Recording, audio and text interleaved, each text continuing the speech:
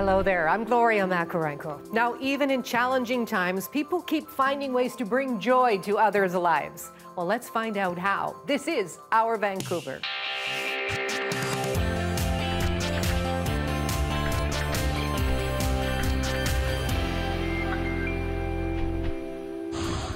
Coming up, the owner of Charcuterie Vancouver has won this year's Small Business BC Award for Best Immigrant Entrepreneur. We're going to get a taste of what she's serving up.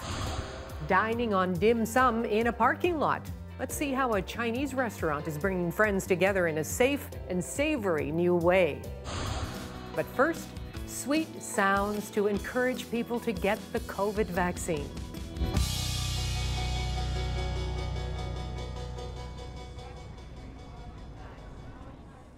Now, one of the things many of us have been missing during the pandemic has been live music. Well, if you get your COVID vaccine just at the right time in Powell River, you may hear our next guest playing his cello. That's right, and Arthur Arnold is not just a cellist, he is the conductor and artistic director of the Prisma Festival and Academy in Powell River. And right now we have reached him at the clinic. Arthur, hello there. Hello, Gloria. Hi. What a wonderful idea. And I can see people lining up for the vaccine behind you there. How did this all come to be? How did you get to play the cello at the local vaccine clinic? Yeah, you know, I had a thought. Well, first of all, it's Prisma Festival. One of our board members is the head of VCH, Vancouver Coastal Health, Powell River. So I had some more insights and there was a need for volunteers. So first of all, I started to volunteer here. And then I thought, you know, all these people here lining up, why don't we give them some music?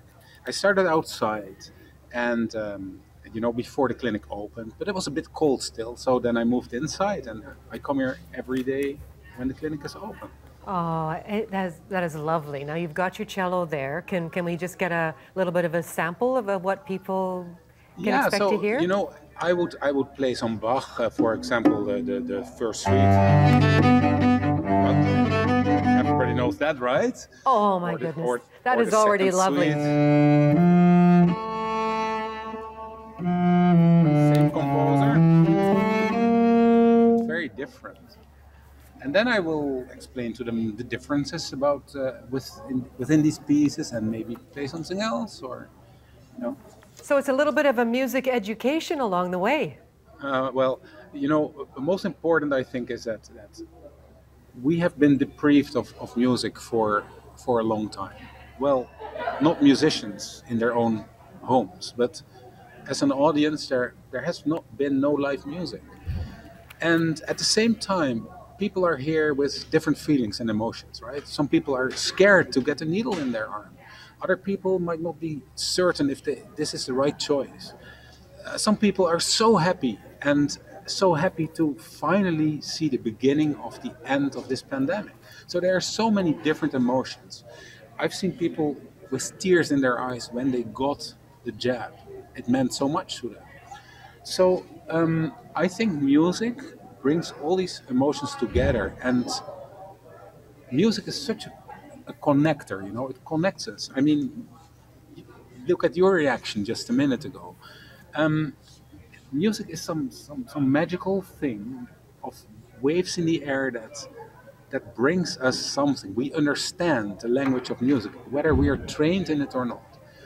So I hope through the music, and not only at the clinic, but in my life as a musician, to connect people, to give people something, and to add something to our beautiful lives on this planet. Well, it's a beautiful outlook, and it's quite a gift that you have to share as well.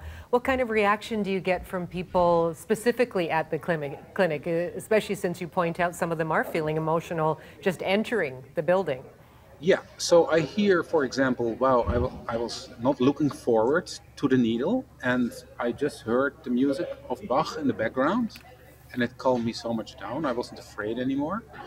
Or I heard things like, thank you so much. This was just such a wonderful surprise to hear this beautiful music. Or things like, I mean, people who stay not for the required 15 minutes, but for an hour. And then we have to kick them out, really, because we need the chairs for other people, right? I can understand why.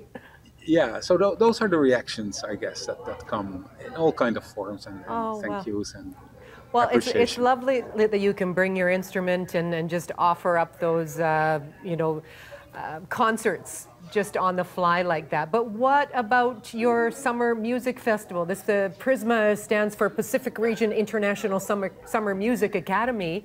How has your festival and your academy been affected by the pandemic? You know, there's been really low numbers in Powell River because of its isolation, and we felt it was not responsible to bring people this community. So we swiveled again and are now teaching our academy online, but we'll get a few guest artists that will play on this very stage where I'm sitting now. We are actually sitting in the concert hall where Prisma takes place. That's the clinic in the concert hall here. And we will get the Lafayette String Quartet play a concert here in person that we will live stream. That sounds lovely. I hope you have a wonderful summer. Arthur, it has been such a pleasure to speak with you. I'm going to ask you a favor. Can you play us out with some more of your music, please? I will play you out. I happily do that. And I want to add a little story to what I'm going to play for you, if that's okay. Please do. We have been playing in the school district for many of the schools here, Prisma for Kids. And one such school had their outside classroom in the forest. And we were all sitting on stumps, far away from each other. And I talked to them about Bach and how he wrote the cello suite 300 years ago, and how Pablo Casals, the cellist, rediscovered this suite as a 13-year-old boy in Spain. He started to practice them. And when he was 60, he felt he was advanced enough to record them, only when he was 60 years old. Now this same Casals wrote a piece, The Song of the Birds. And I'm going to play for you The Song of the Birds. But the magic happened there in the forest, when all these kids were listening and so quiet. And the birds, honestly, the birds started singing during the piece that I will play now for you.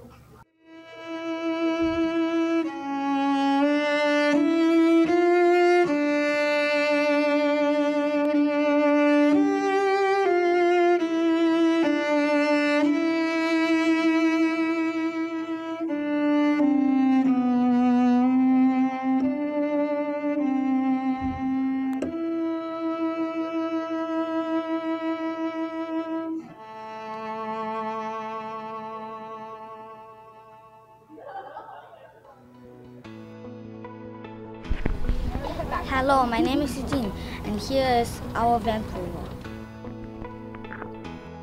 Now, pandemic restrictions for indoor dining means makeshift patios are popping up all over the place.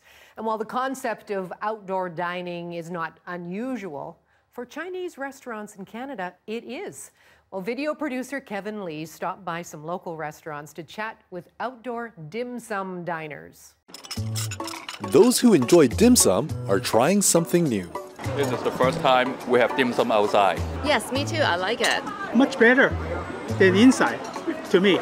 We have no choice because of the COVID-19, right? So we can dine in the dining room, right? So that's why we have to put it in the patio. While it's common to see outdoor dining for Western establishments, it's a relatively new concept for Chinese restaurants in Canada. Sitting inside is better, of course. It's you can sit there all weather. Another point is really good point, the noise. Been for more than 40 days. I haven't got this dim sum already. I don't like to take home and eat it, so I just want to sit down with them. Yeah. You know, no dim sum for a long time. I think it's about a year or more than years. And then I do like to try. Yeah, I like dim sum.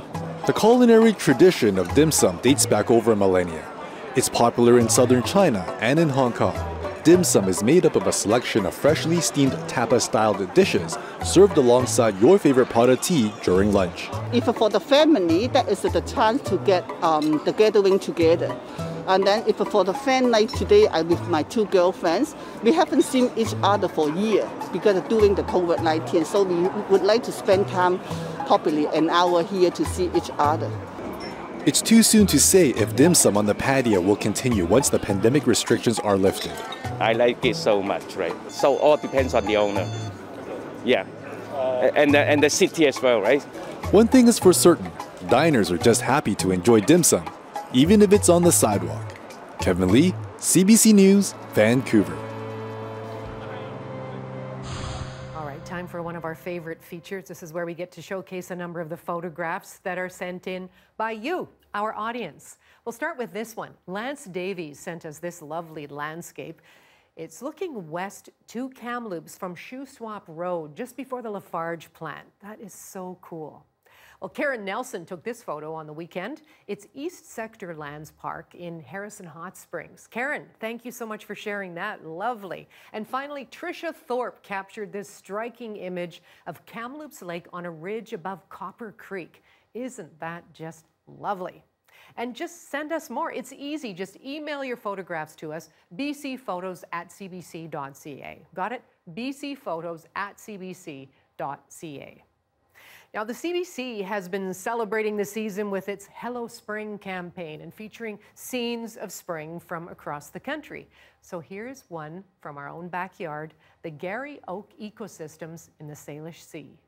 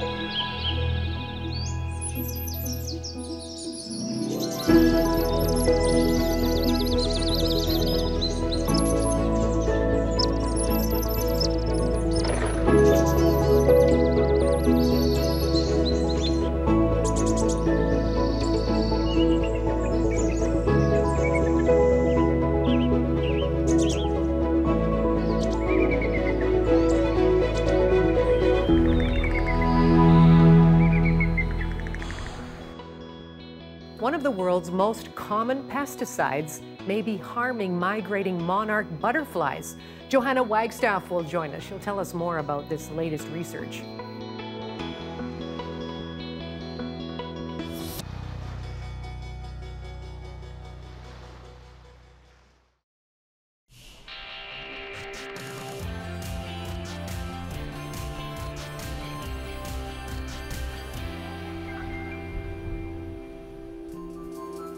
The answer to the great monarch butterfly decline may lie in a farmer's field in Halton, Ontario.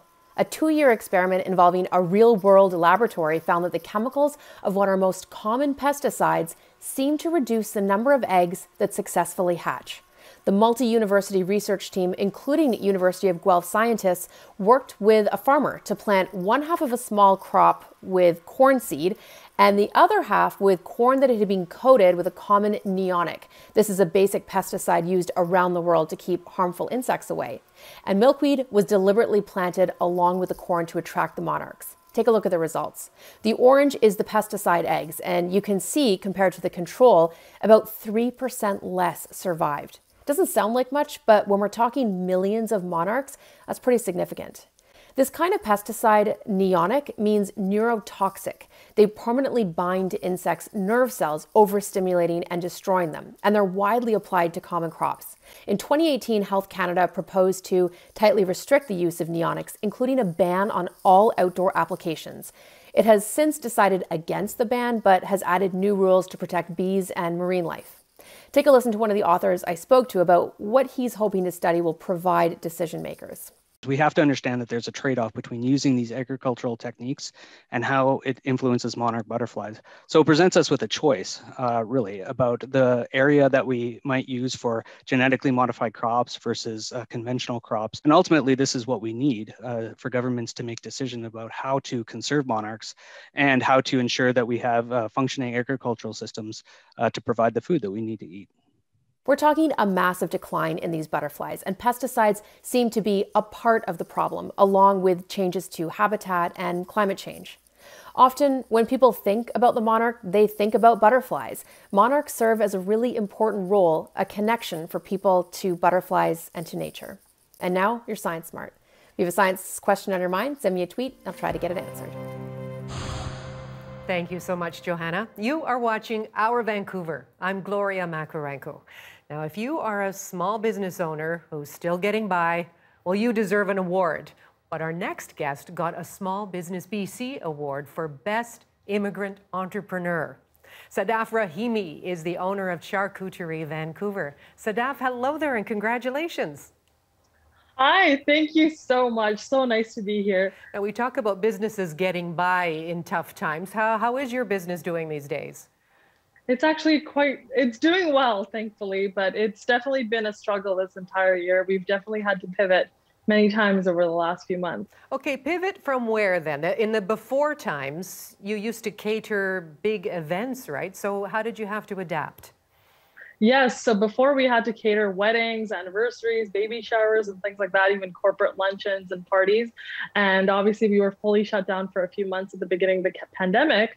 And then we decided to make to-go charcuterie boxes. So we made little tiny individual ones, and now everyone all over BC orders them for their virtual events. Okay, well, we're going to get you to put one of those together for us for the camera, but I just want to find out a little bit more about this award, Best Immigrant Entrepreneur.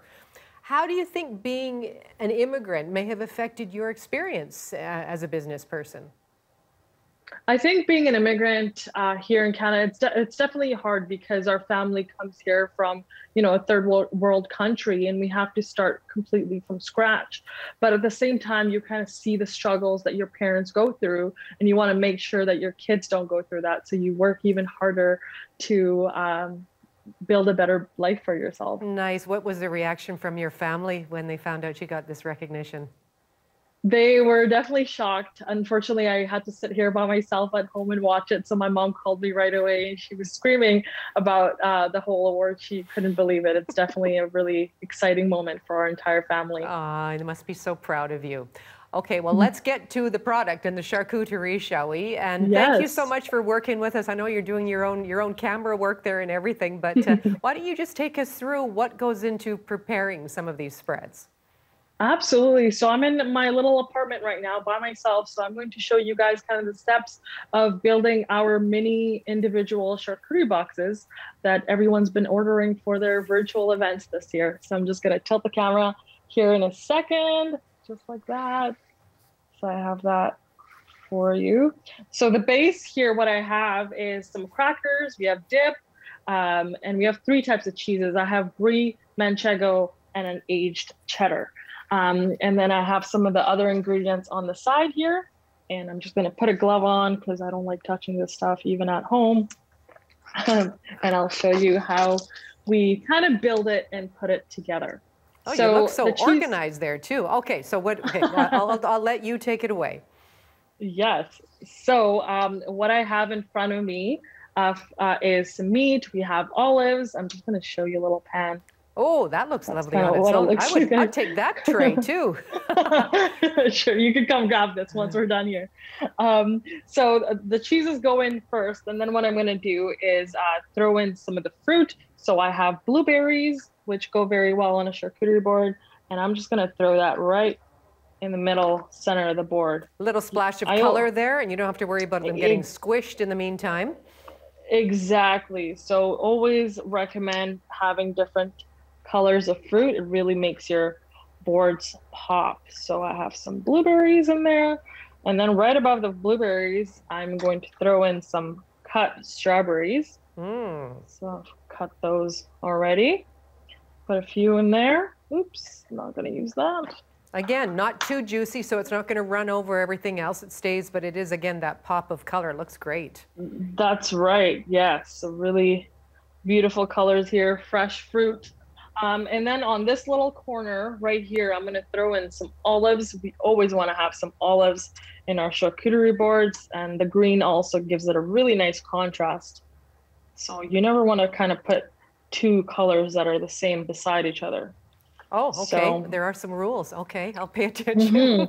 I guess my rules. It helps the board just look, you know, more contrasted and more beautiful. And then I have some mini little pickles that I add in there. Gives it a really nice savory taste. Hey, wait, you put a green pickle next to a green olive. Can you? That's two colors next to each other. So yeah, you can. Those are kind of the same thing. It's the same taste. You don't really want to mix that with anything else there. Okay. So what I've created before on here is a little salami rose. Oh, can you see that? Yes, that's beautiful. How long did that take? I see. Well, that just takes a little bit of patience to fold it out. I see. Oh, it takes about 20 seconds. Oh, I see. Okay. Super quick, super quick. We have virtual classes on these as well, and I teach everyone how to make a salami rose, and everyone kind of gets really excited about that. So we got our salami rolls here. We have spicy salami and peppered salami. And then if you want to add regulars, you can do that as well. So this is where I should be changing my gloves, but we're just going to continue here for the sake of the video. I have some chocolate here just to add a nice little sweet taste to our boards, kind of a dessert all in one at the end when you're done. Lovely, lovely. So you've got it all there. So ultimately you would take a cracker or a piece of bread. You could have some bread on the side, I suppose. And then what's that dip, the dip that you have there? This one here is a spinach dip, but typically we either include artichoke dip or a spinach dip. It just really depends on the day. Oh, there's lots of lovely bites and flavors in there, and I like how you've left a little bit of chocolate and different textures too. So what are you adding there? Is that hazelnuts or some kind of nuts? This is pistachios that I'm adding in. Yes, really good idea to have some nuts on your boards. You kind of want to have a variety of everything. So charcuterie is turned into kind of like a grazing board. You have a little bit of everything in there. But you've made a very good point. In times of COVID, this is that's okay. It's nice. It looks good on it looks good in the picture there. Actually, it works well. It works well. So again, this would be for one person. You just take your own. You don't have to worry about dipping, double dipping, sharing, all this kind of thing, which also works well in times of COVID and when we're all trying to just stay safely distanced. Well, it looks like you're really onto something. Thank you very much for putting together that little gem for us today, and really lovely to meet you. I hope you have a great summer. Thank you so much. Thanks for having me. I guess I'm going to go enjoy this for myself now. Thank you. Hi, my name is Charcuterie. Her name is Azam. This is our anchor, Vancouver. Now, a lot of big events have been canceled or gone online since the pandemic hit. Usually set in Victoria, the Short Circuit Pacific Rim Film Festival has taken their program of short, local, and international films online this year for the month of May. So you still have time to check it out. For more information, go to shortcircuitfilmfestival.com.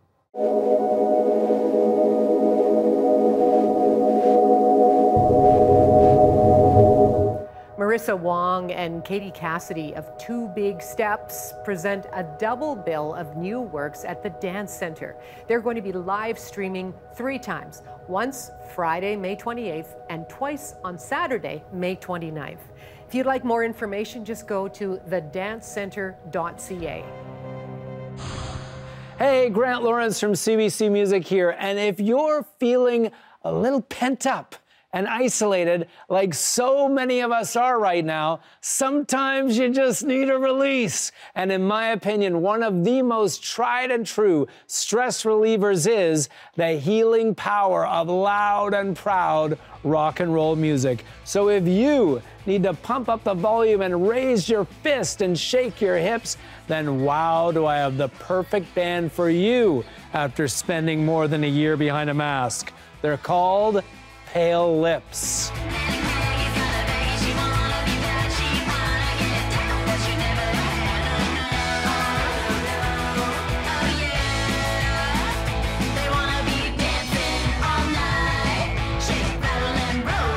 Recalling the best of the Runaways, the Riff Randalls, and the Donnas, that is Pale Lips, a band made up of 4 rock and roll loving women based in Montreal that have been puckering up and putting out great, explosive rock and roll songs for years, like this one.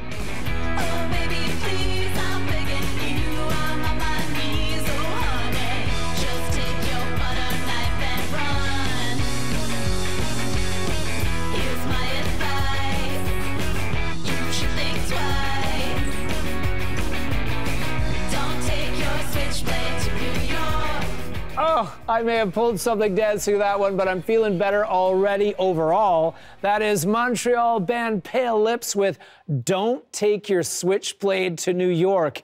And did that video remind you of anything? Yes, punk rock trivia fans, that is a takeoff on the classic Ramones video, I Wanna Be Sedated.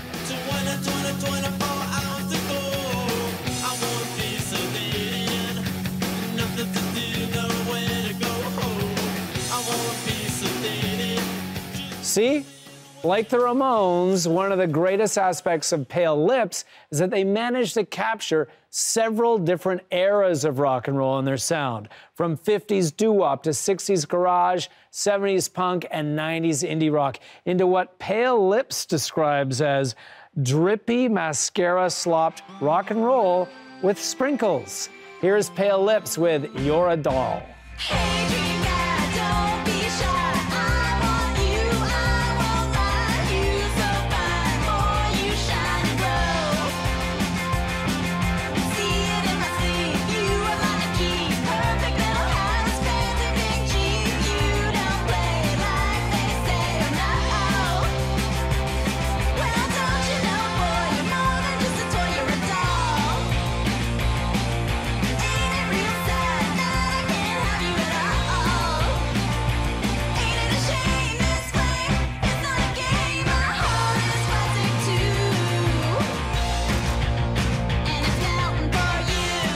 From their most recent album, After Dark, which is about to be re-released on Rumbar Records out of Boston, that is Pale Lips. They're from Montreal, though the members of the band call places like Regina, Ottawa, and Windsor as their hometowns. You're a Doll by Pale Lips is a song that you need to add to your stress reliever playlist for this week. I'm Grant Lawrence from CBC Music. Stay safe, crank it up, keep your lips pale behind your mask, and I'll check in with you again next week. Coming up, why 3 Vancouver students are campaigning to rename their elementary school after a trailblazing runner.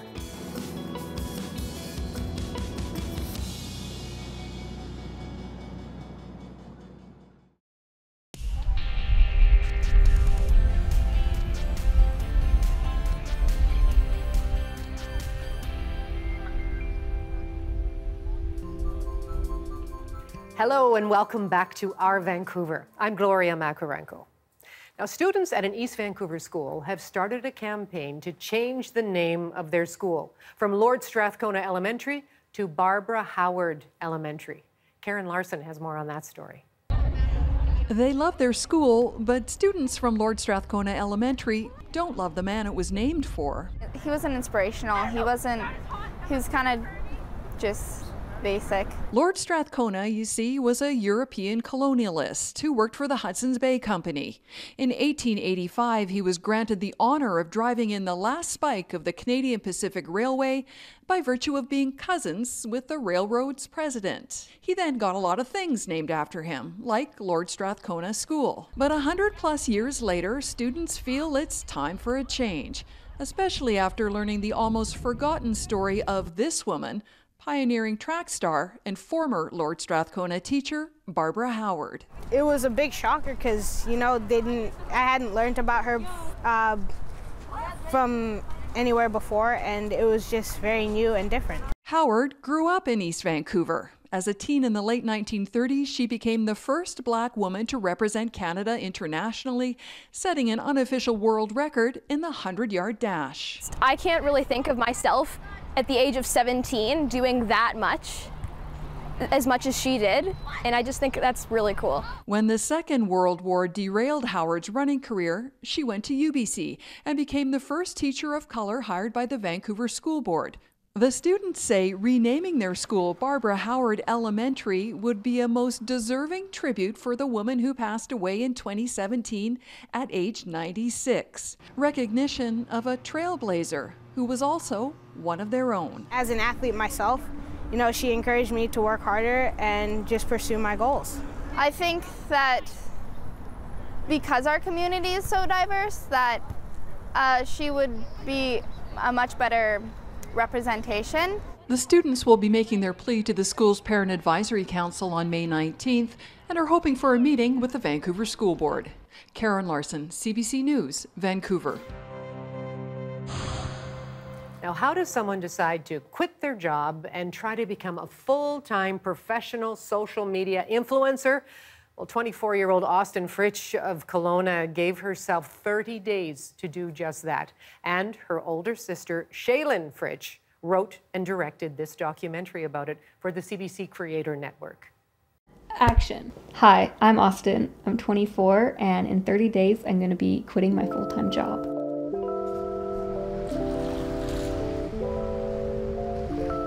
I always worked so many different jobs, most of them being in sales with targets and bosses and corporate, where I wasn't performing the way that they wanted me to be performing, but I always knew that I had what was best for the customer at heart. But I just couldn't quite get over that, trying to sell somebody something that they don't actually need.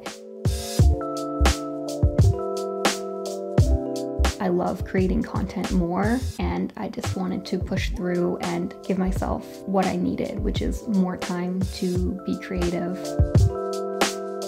1 week next Wednesday that I'm handing in my notice to quit my job, and I am so excited. I'm obviously a little bit scared. It's kind of a scary thing to do. So I have so many ideas. I actually have them all written down in my notebook here. I made a huge list of these 44 different brands. Hey! And it is my goal to try to email them all by the end of the week. And so far I got one response that they are only interested in a gifting. They're gonna send me 5 products and offer me commission if I make any sales with them. Leo, please. Leo is literally sabotaging this entire operation. Look what he did. As more followers came, more demand from brands came, where I kind of saw an opportunity that, hey, this is the point where I can start to charge. I've had enough experience doing this. Brands are willing to pay for what I'm doing. Starting to see that other girls were making it a full-time career and working for themselves just really, inspired me to want to do the same. I have so many things that I want to do. I get so excited when I get new clothing. Like, it just makes me want to shoot again. So I better get to it.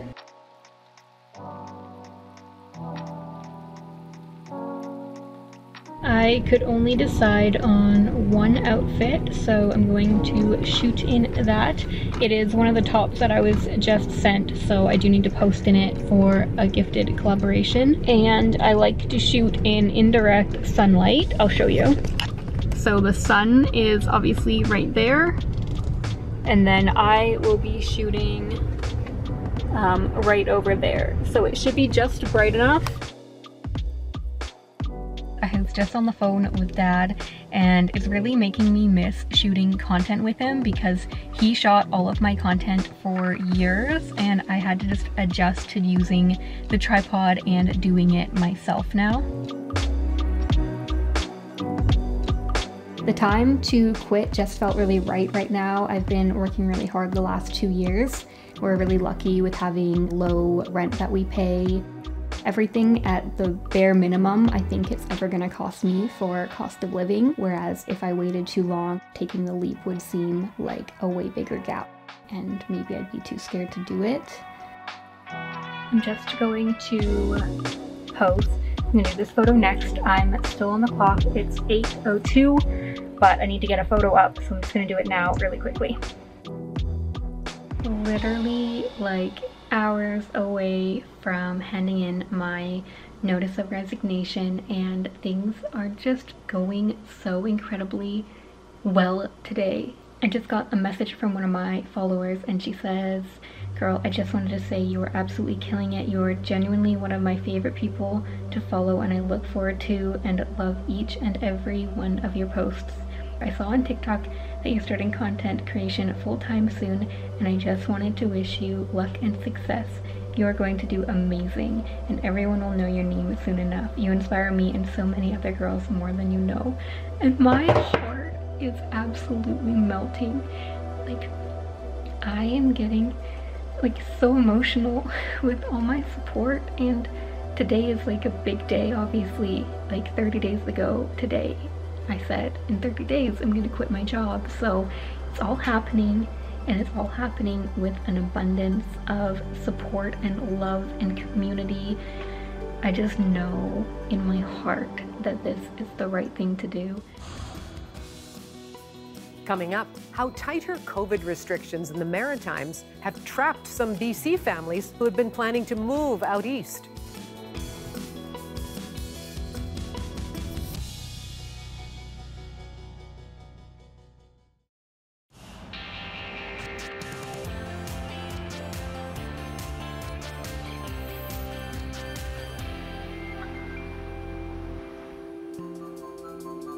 Hi, welcome back to Our Vancouver. I'm Gloria Makarenko. Well, the pandemic has hit and nearly missed the provinces in vastly different ways. The Maritimes shut down, forming kind of a regional bubble that largely worked at keeping out the virus. But when their cases rose, they closed in more tightly. And as Megan Stewart reports, those strict measures have trapped some BC families looking to head east. A Victoria couple planned to call this trailer home for a few months as they cross the country to a new property in Nova Scotia. We would always plan to move back to the Maritimes. We probably would have moved to Newfoundland except for the ferry. It's been 30 years in the making, but for the moment, Julia and her husband Robert have to park their dreams and embrace more of the van life than they'd bargained for. I think we've spent, oh my goodness, over $2,000 to stay in trailer park so far, and we budgeted for that, but we didn't budget to stay in for another month, 2, 3. We didn't budget for having to spend an indefinite period of time in our trailer. So far, they haven't left Victoria. The message from Nova Scotia: don't come, not yet. Strict border control is an imperative piece to make sure that we're not bringing in any more cases while we're trying to control the cases that we have now. The province will consider exceptions for people closing on a home sale by May 20th. In Julia and Robert's case, their closing date is May 31st. Messaging has been inconsistent, but the province's top doctor clarified Friday, asking people to apply for those exemptions closer to the date they plan to arrive in their new province. We're asking people to hold off, and we'll make some decisions and make it clear to people who have those later closing dates as we get closer to the end of May. A week earlier, another BC family was making haste across the prairies. After selling their home near Souk, the Dillons had been enjoying a leisurely trip from the Pacific coast to the Atlantic. We had a call from her realtor. She says that Nova Scotia is shutting down. With that new deadline, and fearing they'd be stranded at the border, they hit the Trans-Canada, aiming to drive nearly 4,000 kilometers in 3 days. A snag getting into the Atlantic bubble left them in Quebec, along with other travelers and truckers. They ran out of propane, but they got the word they'd been waiting for. Their application to enter the Maritimes on compassionate grounds was approved. We just want a safe passage home to Nova Scotia. Late Friday night, at last, they arrived at their oceanside property, a view of Newfoundland across the Gulf of St. Lawrence. Meantime, in Victoria, Julia and Robert are preparing for their own trip back east. They'll ask for compassion too, and will camp until they can get home. Megan Stewart, CBC News, Vancouver. Whether it's Greta Thunberg or the sustainability-teens, many of the world's most passionate environmentalists are also the youngest. In 2002, children from 60 different countries came to BC for an environmental meeting, and Eve Savory brought us that story. They came from 60 different countries. They speak 36 different languages. What they share is a commitment to the environment and a determination to get the world's political leaders on board. We need to challenge world leaders to focus on our environment today so that our world will be a healthy place when we become the world leaders of tomorrow. Every one of these children has shown environmental leadership in their community or school. Now they're teaching each other. As fast as you can snap your fingers, people are dying because they don't have clean water. And they're learning about problems in other countries. I live in Bogota, Colombia.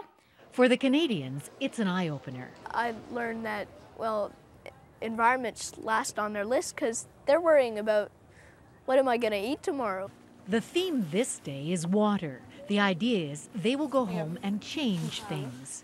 Where I live, there's lots of pollution, and I have to go back after this conference and tell them about it. But this isn't just about kids. 3 months from now in Johannesburg, world leaders will meet to discuss progress in the 10 years since the Earth Summit in Rio. If they're going to do something, now's the time. Like, it can't be done in 20 years. The children are demanding a say. Because it's our future, we're going to live it, not the adults. So along with the lessons and the play, the kids are drawing up what they call challenges to present to the leaders. But children have gone to other environmental conferences. All the ministers there said, wonderful, because I was one of the children who presented the statement, and they told us, what a good job, wonderful, you know. We promised we're going to go back and do something, and nothing was done. 13-year-old Yvonne Mainge stands out even in such outstanding company. In Kenya, she has her own TV show.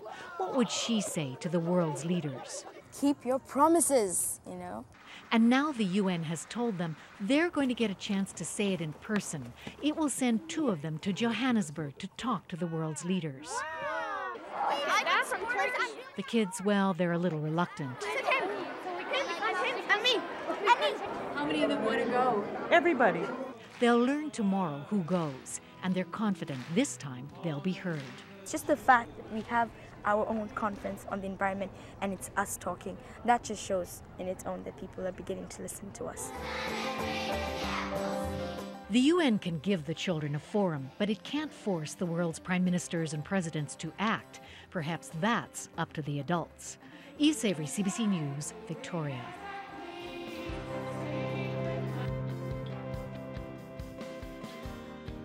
CBC Vancouver is so lucky to have award-winning photographer Ben Nelms on staff.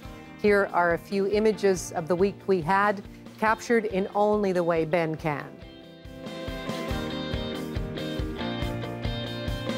And that's all for our Vancouver for this week. I hope you can join me weekday afternoons on CBC Radio 1 for On the Coast. For now, goodbye.